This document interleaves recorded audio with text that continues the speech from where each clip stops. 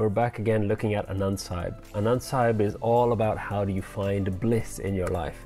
And today in verse 10, we're going to be looking at how the mind can sometimes play tricks on us.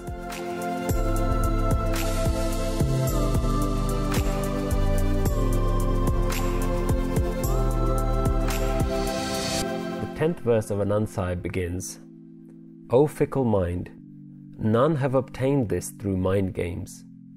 Through mind games, none have obtained. Listen, mind of mine.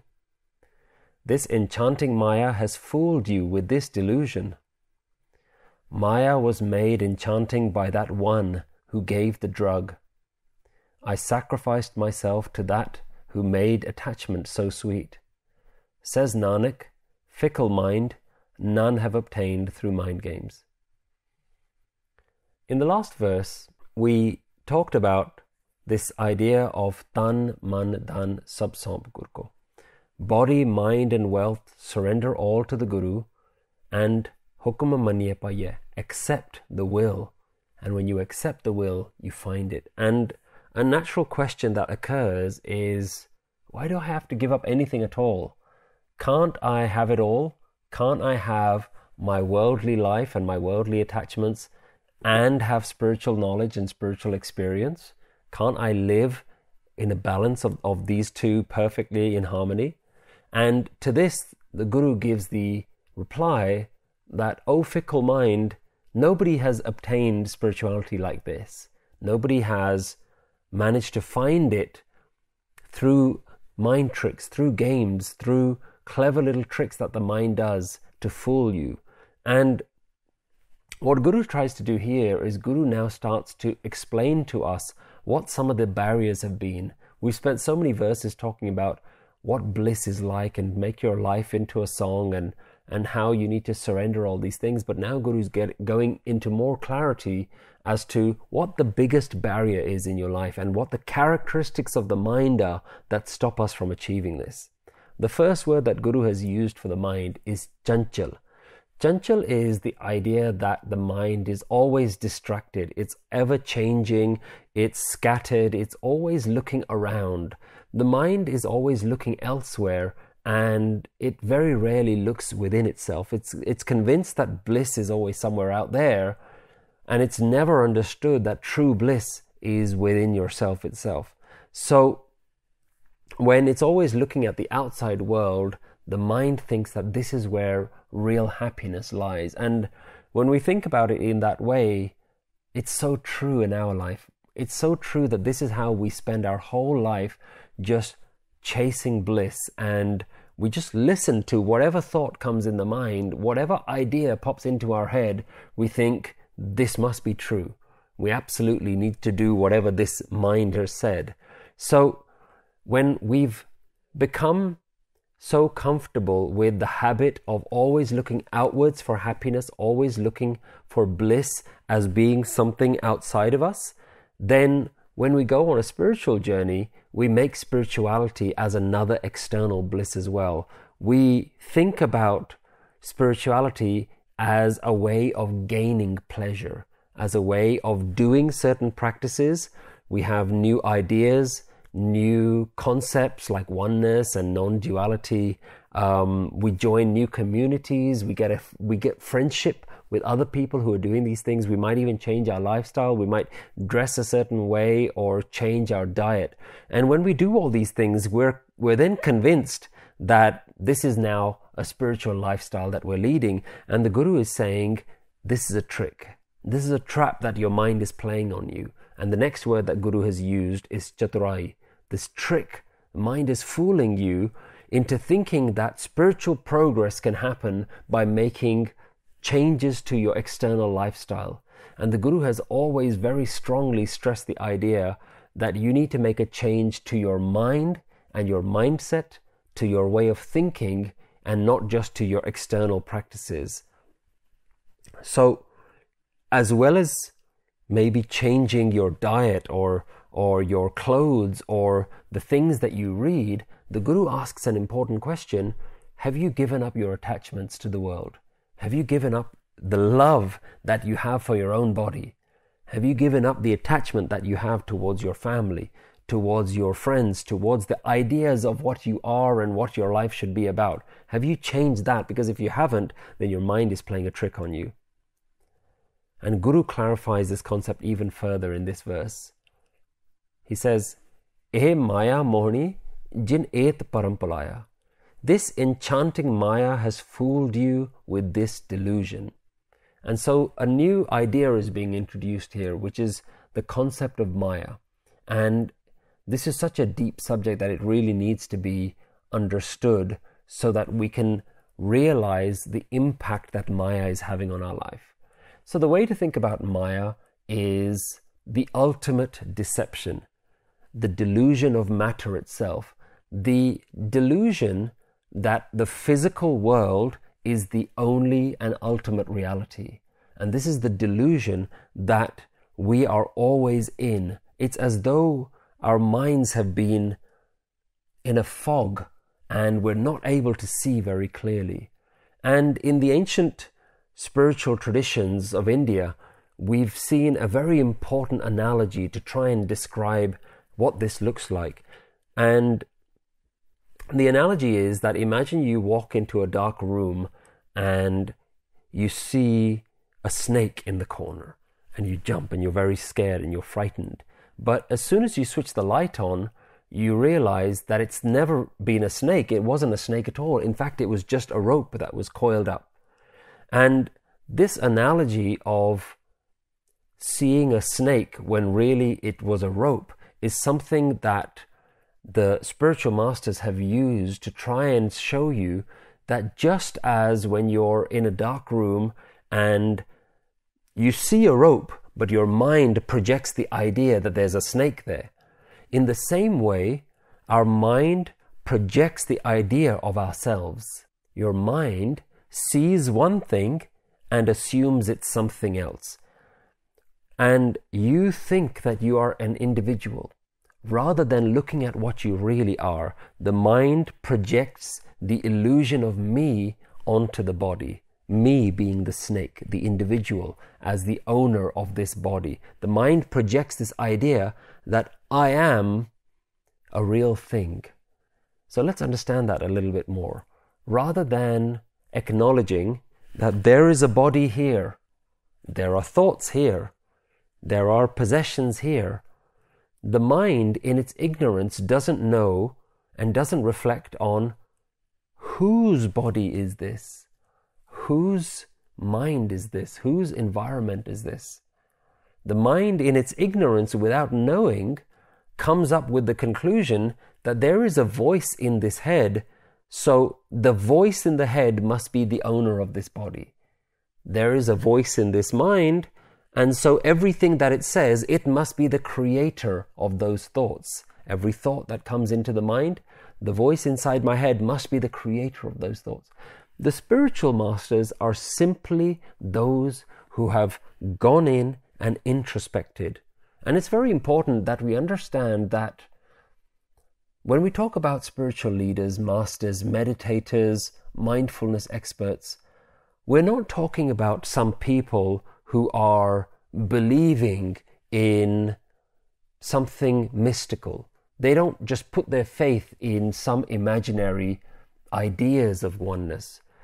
In the old days, spirituality and science was essentially the same thing. The spiritual masters were the scientists, but what they did more than anything else is, rather than just observing the external world without interfering with it, which is the way of science at the moment, what they did is they also observed themselves. They went in and applied the same scientific method of observing things and rationally recording them down and checking with their peers to make sure that what I'm observing is also what you can observe when you go within yourself. They used a very scientific method, but not to observe the world, but to observe themselves. And when they went within themselves, the big question that they asked themselves is, okay, I think there is a me. Let me go find that me. Where is that me? And the deeper they looked within themselves, they realized there is no me. The me cannot be found. It is a delusion. It is something that appears from the mind projects the idea of me. But when we look within ourselves, there is nothing tangible that we can find. There is no creator of thoughts. There's no thinker within myself. There is no me. And so this is such an important idea. And when they came out of that, they realized we've all been deluded. Every single human being believes that there is a me within themselves. It's like they've been drugged. And so the mind is this snake. The mind is the illusion of the snake when really all there is a rope itself. So this is what we do with our life. We forget that there is just a body. There is just life. The body is made of elements of nature. And we create this idea that it belongs to me. And really, we need to understand that life doesn't belong to you. The body doesn't belong to you. It belongs to the totality, to the oneness itself. But as long as you think that there is a snake, there's going to be the fear of the snake. As long as you think that there is a me, there is going to be all the worries of the me. The problems of the me are all going to be there. As long as you believe the idea, there is a me. I cannot deny it. I looked within myself and there's definitely a me. Let's look at this idea of a me itself. What is the me? When there is a body and there is a voice within the head and there are thoughts, one of the thoughts that the mind creates is, I am here. What it means by that is within us there is physical body, there is thoughts, and there is also a third thing, which is our awareness. And I realize I might be going a little bit further than some of you are comfortable with, but just try and see if you can follow this. There is the mind, there is the physical body, and when you look within yourself, you realize there is also awareness. Awareness is also something that is present there. The mind, the thinker, the thoughts, looks at the awareness and says, that also belongs to me. The body belongs to me. These thoughts that are happening belong to the thought. And the awareness that's within me is also mine. And so when we look at spiritual masters, what they say is, there is a body, there is a mind, there is awareness, but there is no owner of all these things. All these things don't belong to me. They actually belong to nature itself. They just appeared out of nowhere. I didn't create my body. I certainly don't create my thoughts. And I didn't create this awareness within me. If I'm not the creator of these things, then how can I believe that I am the owner of these things? And so this is the delusion. Once you start to understand that I am not me, there is a body, but it is not my body. There are thoughts, but it is not my thoughts. There is awareness, it is not my awareness. And there are possessions, and it is not my possessions. And so the mind never really thinks like this. The untrained mind is so convinced of its own realness. It's so believing in the idea that it is independent and it is free from everything else. And it believes in the importance of this creation so much that it never interrogates who created this. What is the real owner of these things? So the me spends its whole life looking to satisfy this body, looking to satisfy the mind. And the way it does it is just, it goes out to the world and it consumes through the physical senses, through sight and sound and touch and smell. It convinces itself that if I'm the owner of this body, let's just do whatever is best for this body. And the spiritual masters have always said that you need to turn the light on. You need to realize that there isn't a snake in the room. There is only a rope. You need to realize that there isn't a me, an owner of this body. There is just the body. There is no owner of thoughts. There are just thoughts itself. And this becomes something that cannot be done as an intellectual exercise, because anyone listening to this who is not trained in this wisdom, who is not practiced in this, will say, well, of course there's a me. I feel it. When I just sit with myself, of course, here I am. I am here. But all of these is the delusion of the untrained mind. Try not to think about this as some other religion that's trying to convince you of a fact. This is not a religion. This is human beings who have gone far deeper than you and I into the me and discovered time and time again, I cannot find a real me. This is the delusion of the ego, and they've come back over thousands and thousands of years. People have practiced this and said, yep, it's true. There is no me. It's a delusion. It's a fog. It's something that has been pulling the wool over our eyes. And so the Guru is the darkness to light. The Guru is the one who switches the light on and says, if you go and look, you'll realize it's not really there. There is no snake in the room. It's just a rope. There is no me in here. There is just the oneness itself. Nature is the owner of this body. Nature is the owner of these thoughts. And this is so convincing to most people. The idea of the me is so convincing that the masters have said that it's as though you're trying to explain it to a drug addict. It's as though you're trying to explain it to someone who's intoxicated. They're so intoxicated by the idea of themselves. We're so drugged that we believe so deeply that we exist that it's very difficult to penetrate someone who is lost in that delusion. And so this is the most powerful drug of the mind. And remember what we mean by a drug addiction.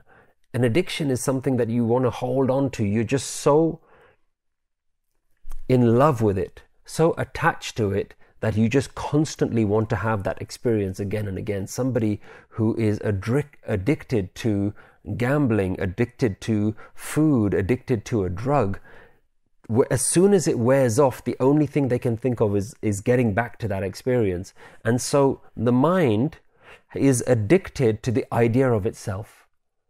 And we're so deluded by this, we're so drunk with the idea that I exist, that it's very difficult to lift someone out of that mentality. And the Guru, in many different ways, tries to remind us and say, look, let's just think about this. As long as you are going to indulge in the characteristics of the me, the ultimate characteristic of the me is attachment to the body, attachment to the mind, attachment to your surroundings, to your family, to your possessions. As long as you're going to keep acting in this way and doing the things that perpetuate this habit, you're not going to be able to break out of this addiction. So the Guru is trying to show you a new way to break out of this addiction, and saying the first thing that you need to do is you need to understand that your addictions are being caused by your attachments. As long as you engage in these attachments, you're going to engage in the addiction itself. And the Guru is saying you can't be addicted to the world and then want spiritual union. You can't have this love and attachment to the body, love and attachment to the physical world, and then try and transcend that. You can't do both. So you have to give one up. You can't keep taking the drug and saying, I want to be clear of the drug. I want to be free from my addiction. You can't do both. And this is why we begin to realize this is so difficult. We don't know how to do this. We might read about it and we might talk about it, but it becomes a really difficult thing to do. And the Guru uses a really beautiful analogy here in the next line. He says, maa-i-aa mohnee tinai keetee jin thag-ulee paa-i-aa. He says, you are under this influence of this drug and realize that you have been drugged. Sit back and understand for a moment you are addicted. And when you look at anyone who goes through the recovery process for addictions, if they're in rehab, one of the first things that they say is, in order for you to get over this addiction, you need to admit that you are an addict. And when you look at anyone who goes to Alcoholics Anonymous, for example, they'll stand up and say, hi, this is my name and I am an alcoholic. And so the Guru is using this same methodology and saying, let's address the idea that you are addicted. And that's the first step of being free from this addiction, being someone who's recovering from this. Maa-i-aa mohnee tinai keetee. Guru is saying, you have been drugged by this oneness. The oneness has drugged you. And the drug is so mohnee, is so enchanting. It's so delightful, this world, this me, this idea that I am here and I need to do whatever I can to make my life great. It's so enchanting that it's so difficult to realize that this has been a drug that's been given to you. So let's understand, what do we mean by this, that we've been drugged? Since birth, you've been born into matter. The physical body is something that your spirit has been put into. Life exists within this body. And you've only ever experienced the world through the physical senses, through your sight, through your sound, through taste, through touch. You've been always engaging with the outside world. The mind only knows to look outside through the senses itself. So of course, the mind only knows this drug. It's not like you've been free from this drug and all of a sudden this is something that's happened to you. It's as though you've been born into this drug and you have just been constantly intoxicated your whole life. So where does this come from? How has this happened? When we reflect on this, we realize that this is actually a normal, natural occurrence for human beings. The natural occurrence is that as soon as you're born, you don't have an ego, but through your senses and through your engagement with the world, the sense of self begins to develop. And you'll see this very quickly in children. One of the things, if you're a parent or if you have small children in your life, you see how quickly the children develop this idea, mine, I want it. It's very important for me that I have it, and you might see little toddlers who are cruel to other children. And it's so worrying, if you're aware of spirituality and spiritual wisdom, to watch this happen in front of you with your own children. Wow, they are developing an ego right in front of my own eyes. And when you see this, you really begin to be humbled by how natural this process really is. The idea of just developing the sense of me, it's almost important to the human being that humans develop this ego, this sense of themselves. And if you think that it's natural, then one of the obvious questions that comes up is, well, if it's so natural, why don't we just leave it alone? Why don't we just say, hey, this is hukum, this is the natural way of the world. Why don't we accept that as well? And the spiritual masters have said, yep, it's natural, it's there, but you have an opportunity to not live with the consequences of this drug.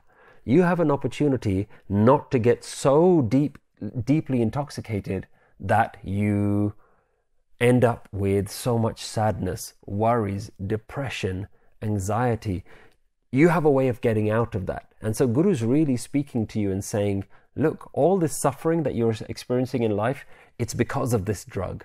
Yes, the drug is natural and we can't explain why it's there, but we found a solution to this drug. We found a way to live without being addicted to this. So the mind has never really done this. On its own, the mind has never really comprehended who the owner of this body is. And it never really takes a step back and looks at the bigger picture. And this is where the help of the spiritual masters comes, because the spiritual awakened one has gone and done that hard work of recovering, of overcoming from that addiction. And they've gone and found their truest self, and they say, I realize that I'm not the true owner of me. There is no me, and I can help you do that as well. So when we understand that this is a natural occurrence, we strip away this idea of blame. You know, sometimes when we talk about spiritual matters and we talk about how the ego has occurred, it's so natural for us to even think, well, why did God do this to me? And we need to understand that there isn't some God sitting in the clouds that's done this to you. This is a natural occurrence. And let's not ponder so much as to why it's happened, but more about how do we get out of it? How do we improve our life? And the way that we can do that is when you start to hear this wisdom, the question that naturally arises, what would my life be like if I lived free from this drug? Think about life as though it's a dream.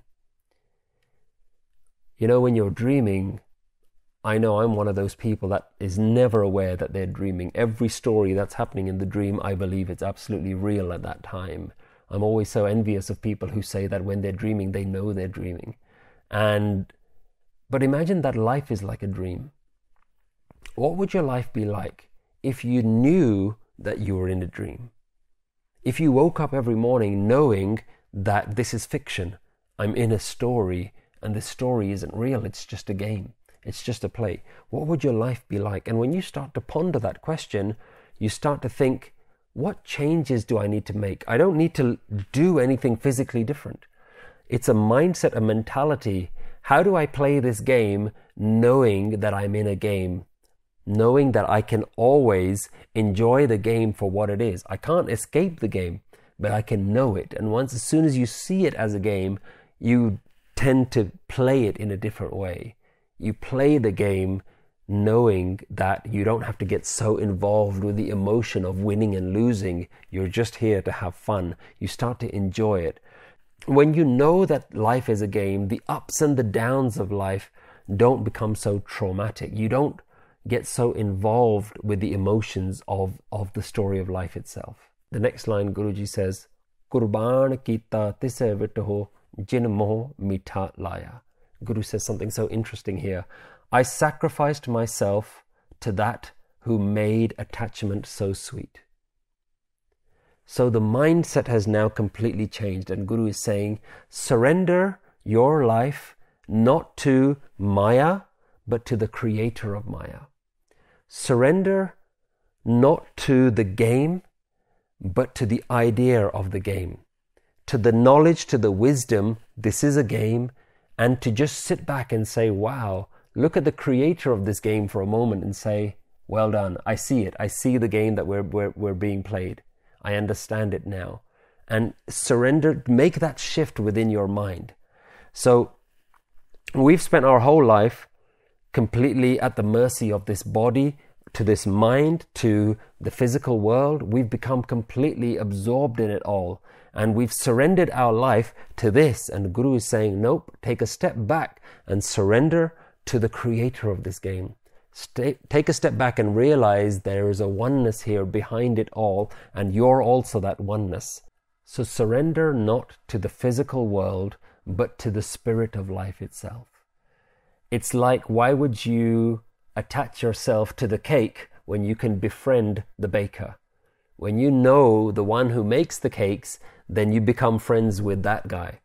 And in the same way, the Guru is saying, don't get so lost in the drug, but actually enjoy the fact that this has happened, and enjoy the flavor of it now.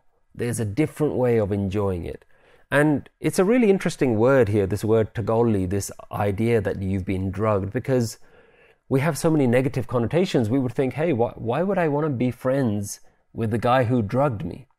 Why would I, if Maya is such a drug, then why would I make friends with the one who drugged us? And as soon as we do this, we fall into this trap of duality, because straight away we fall into this idea that I'm the victim and somebody has done something to me. Somebody's oppressing me in some way. So we're lost again into the trap of dualistic thinking.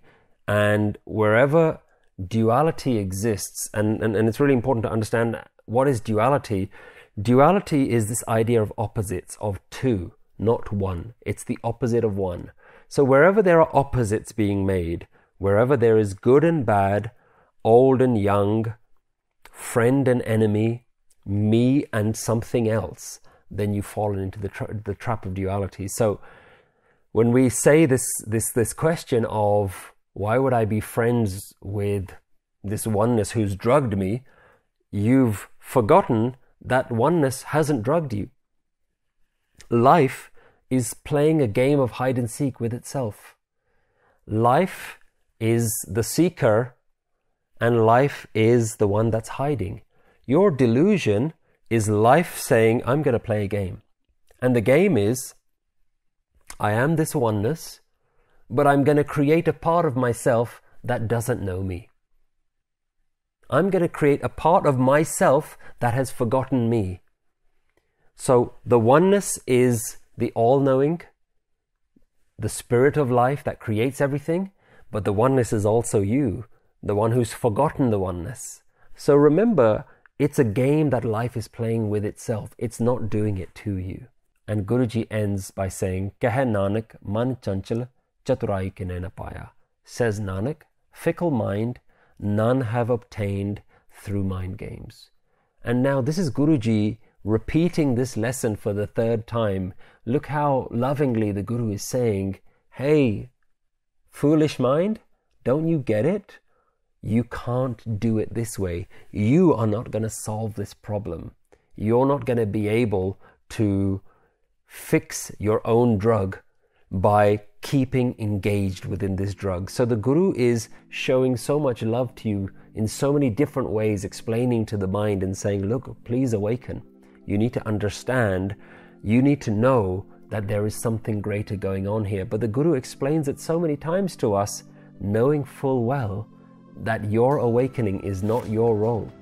Your awakening is only going to happen through grace. And this is the great conundrum of this idea of discussing spiritual wisdom, knowing full well that we can't get out of it. We need the help of oneness itself to take oneness out of it. Answer these questions either by yourself or by discussing them with others in one of our meetup groups. What is your understanding of Maya? How can you become more conscious of your thoughts? How can we know that our perceptions have started to change? Do you feel that you're able to surrender your mind and sense of self?